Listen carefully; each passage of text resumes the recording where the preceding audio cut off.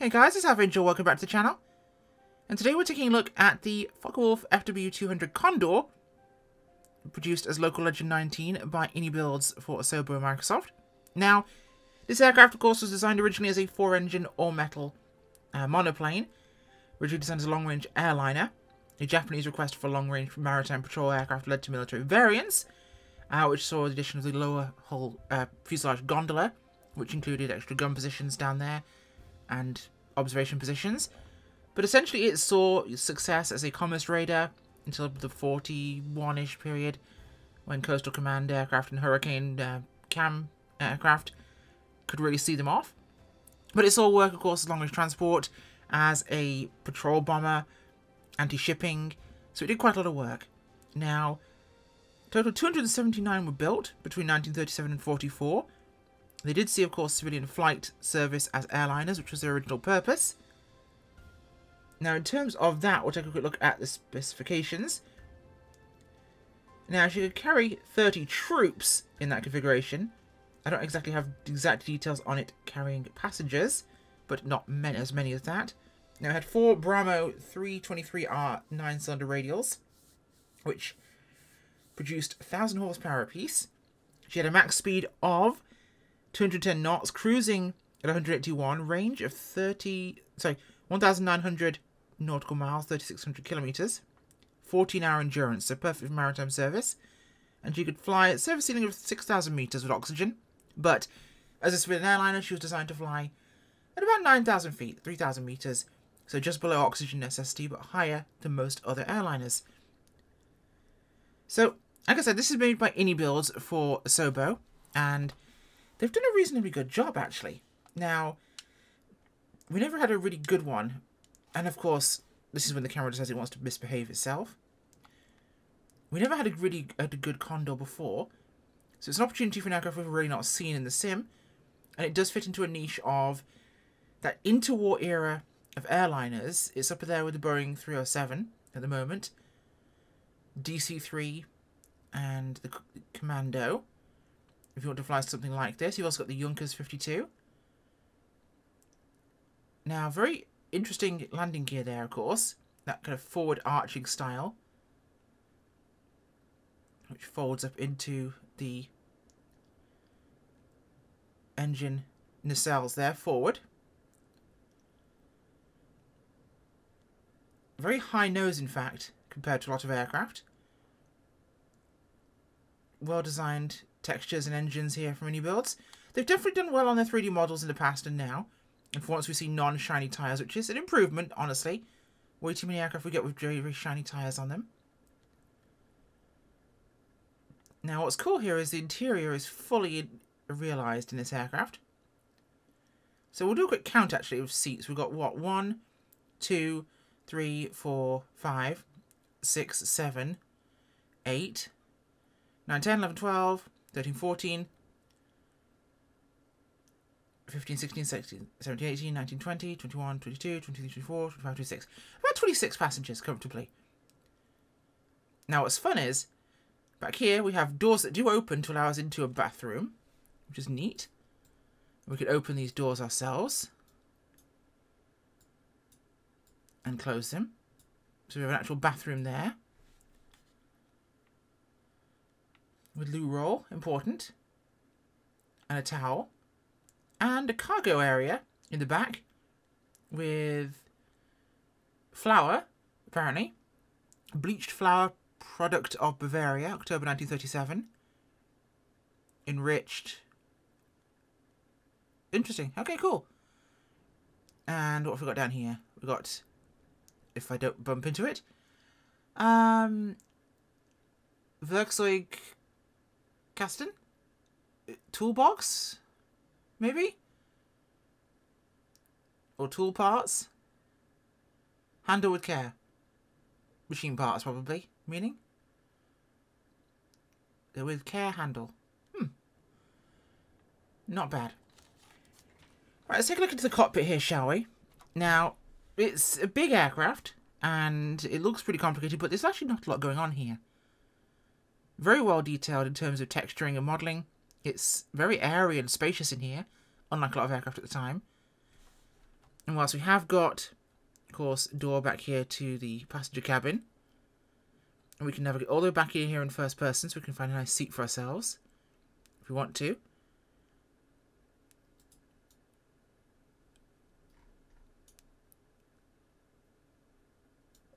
Flight information, flight documents. We have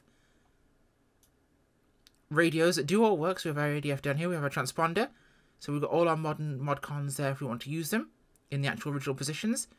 But if you're feeling lazy, you want to do it the modern way, down here, navcom, etc, etc, and tablet visibility. Very useful to have this. Flight and weather information. So having this tablet's really super useful, of course. So we can go through various start systems, imperial and metric numbers,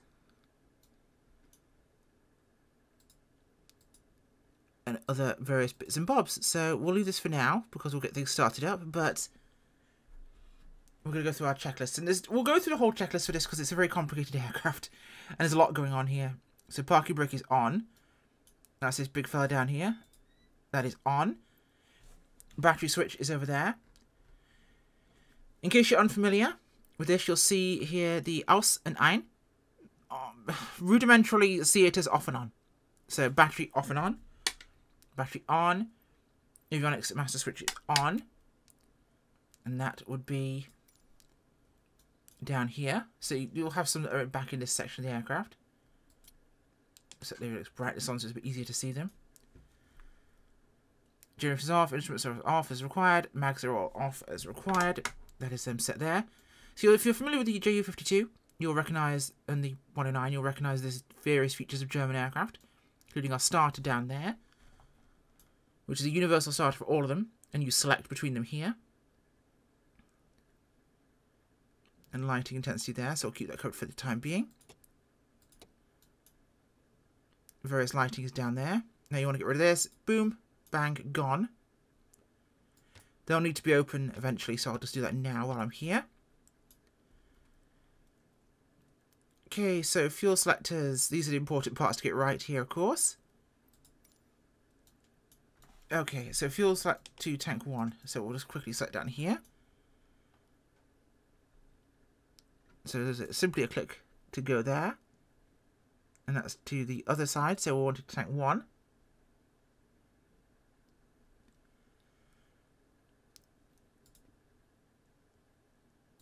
Set as it needs to be. Okay, enter fuel supply. Those are good. Set. Lots of complicated. You can mess. It has 13 fuel tanks, mostly to balance the aircraft out, but it's like 5 in each wing. It's very complicated. 4 in each wing. I think it's like 10 in the body. It's very complicated. It's extremely complicated. But to an extent, we can forget a lot of this stuff because most of it is just selecting the tanks and choosing which one we want to look at and seeing from there which we're going to be filtering to. So we'll go down, check to our before start. So, as I said, main door closed. That is actuated by this lever here. And we can open the rear door on the fuselage. We can close that as well. Generators on. Strobes on, navs on, those are on. So underhead temps, well, no point checking them, they'll be cold currently. That's on. Flaps open, as we mentioned already. Fuel valves, these are these ones down here, 1, 2, 3, and 4. Those are fire bottles there. We'll make sure we have our mixtures and props set as they need to be. Engines are just going to be cracked slightly there.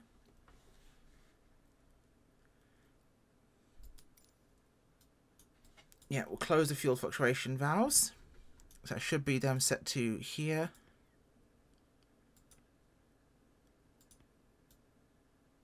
It should be nice and simple.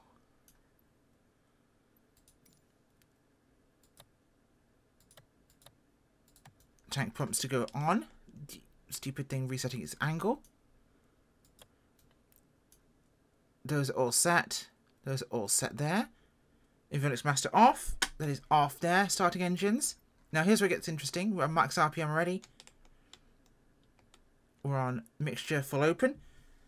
So we'll set our mags to both on there. And this will be the same for all 4 engines. And we'll select engine 4, so 4, open the starter cover, and pull the starter. And we'll get start on number 4. And now I do like how these engines will settle down into rhythm, actually. It's quite nice in terms of the texture. We'll see once we're done on the outside. So, essentially it's do the same now for the other 3.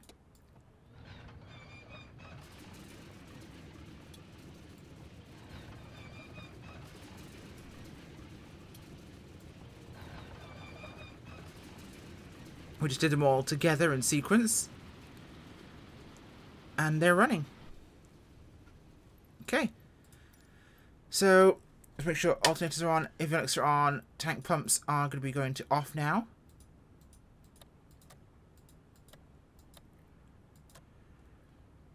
Avionics master's on. Okay, so we've got our various run-up checks. So that'll be set for 1500 RPM.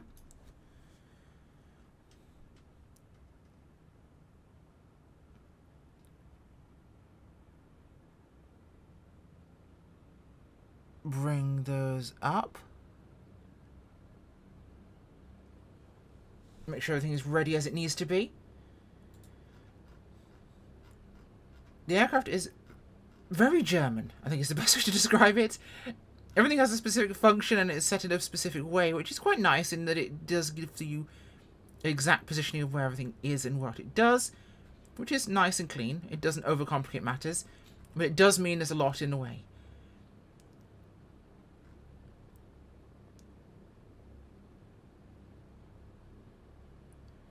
Now, of course, these are our RPM gauges, and finding 1500, I believe, needs to take it up to there.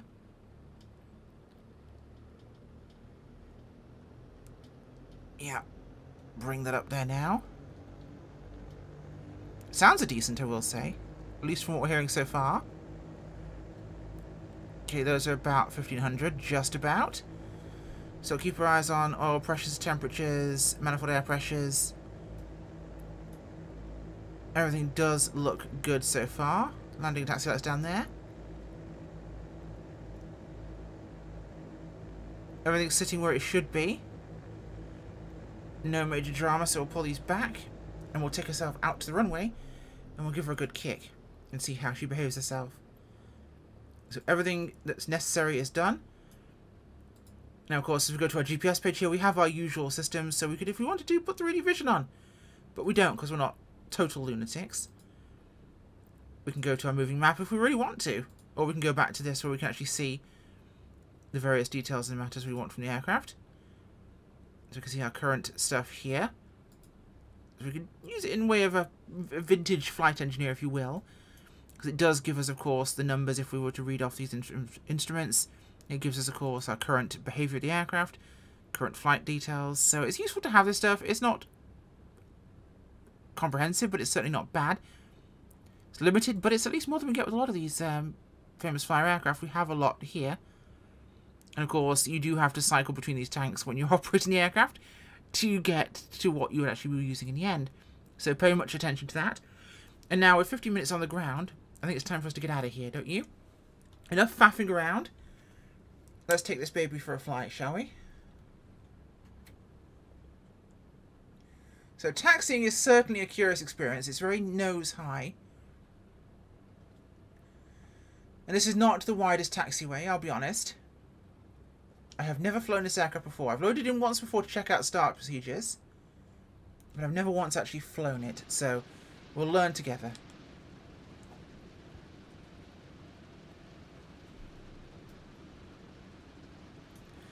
So Meiringen's military base, they got the arrestor cables for the Swiss F-18s. And we'll be flying across the lakes there towards Interlaken. It'll be a short little flight, maybe 10 minutes, we'll end up at Reichenbach on the far side. Okay. Going to advance all 4 engines here. And see what she does. Now, unlike the real aircraft, which have had limited autopilot capability, more like heading hold, this one does offer us a full autopilot capability. Okay, nose is coming down. Tails up. Airspeed's good. Tail's very steady. And she peels off the runway very gently. No major concerns whatsoever. Now I want to bring this gear up here. Oh, it's already come up because I had my lever set in the wrong position. Quite a wildly unusual landing gear there.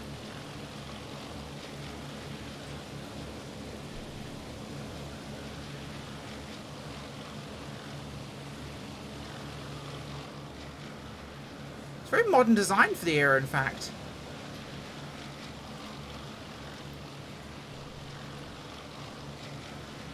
It's a very nice aircraft, actually. Right, let's get back inside the cockpit here. Pull those flaps there. Let's make sure everything is behaving itself as it needs to be. Visibility is actually excellent from the front. In terms of an aircraft I might want to fly, tons of visibility from the cockpit. We have the concessions to modern kind of navigation, which is nice to have. We have a full functioning autopilot there. Like I say, we've got the radios down here, or we can use the ones in the back. And we do have here nav mode, heading, altitude hold, vertical speed control, heading bug and autopilot controls there, so we can do all those various things.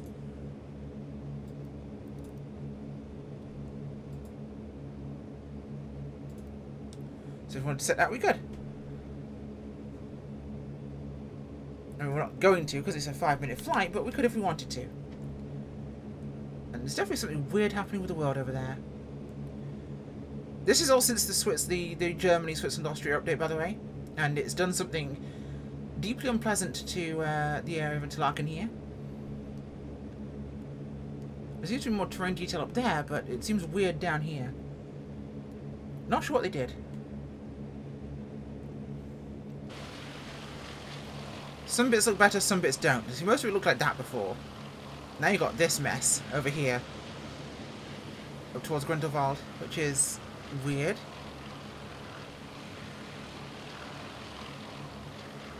A little derpy. There's some good spots, some bad spots. I think the data decided to poo itself, which is unfortunate because it's a very pretty area.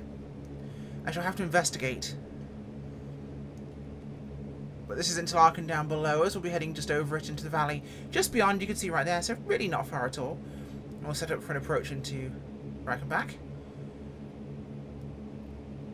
Very easy to fly. Very gentle. No major hiccups or bad behaviour. So far she's good. We'll see what she's like on landing.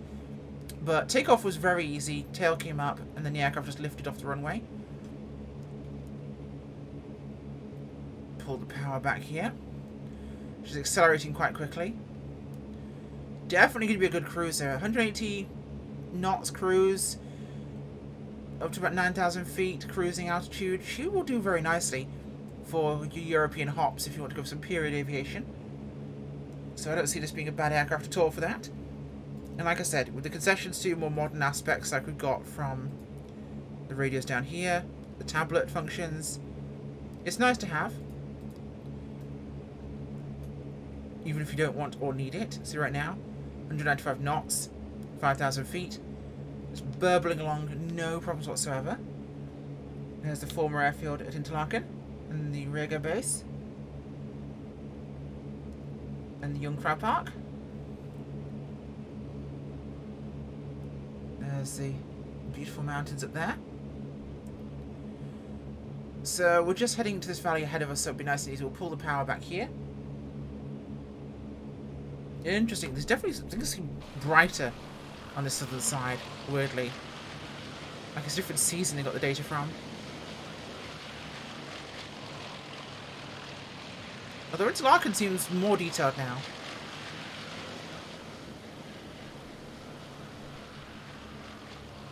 Yeah, there's definitely weirdness to the north here. I'm not sure I like it. It seems like they've got everything in shadow and it's just lost most of their data. I hate it when that happens with satellite imagery. Okay, so I'm going to bring the power back a lot here because she seems like she's quite slippery. So keep an eye on our airspeed, which is this one here. So I'm going to idle the power out. And now she starts to slow down. The drone of those engines kind of softening off. Now, there's only one reconstructed example of this left at Berlin Tempelhof, and I don't remember how to pronounce that one. So no flying examples really left, which is such a shame for such an elegant aircraft. And she is elegant for the period of time. A very elegant design.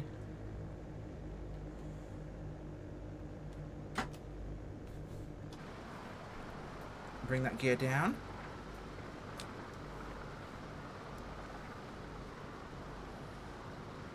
Bring the flaps down. Big flap surfaces there. And there's our airport ahead of us. It's got 2,900 feet. There should be plenty, in theory, she says. Having really not thought this through. 3,000 feet should be fine. I know the taxiways here can't handle this aircraft, so we'll just see what happens, and it'll be okay. But it's a good way to see how the aircraft's going to behave on an approach like this, where I need to be a bit more precise. Got the ridgeline ahead of us, we'll have to cross over and then drop down. Can move on the throttles now. Just to pull our nose up here because the speed's dropping off. And it's a drop down to the runway.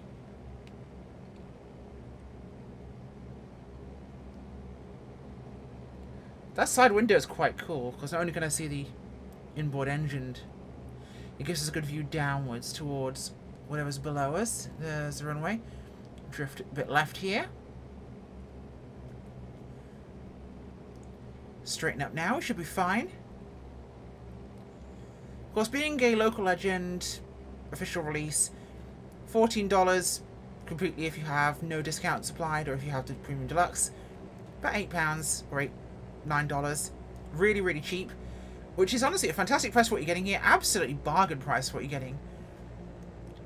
Because I'd say this has as many features really as the 108 Typhoon that we got from Inibuilds and the Junkers from Asobo, of course. So some really cool examples to get. This might be a really short runway for this plane. Oh, this is going to be fun. Let's see how this one goes, shall we? We're descending with the terrain right now towards this runway.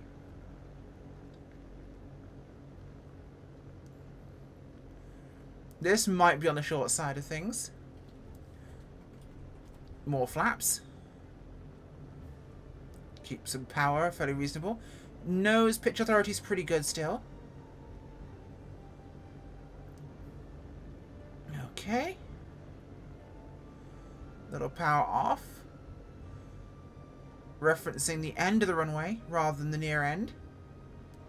So keep my eyes on the far end here.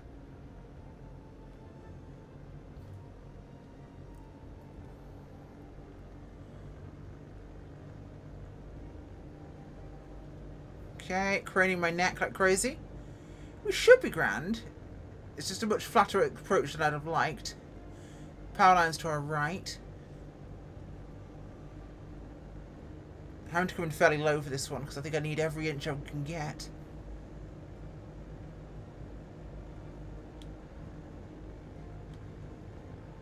Okay, and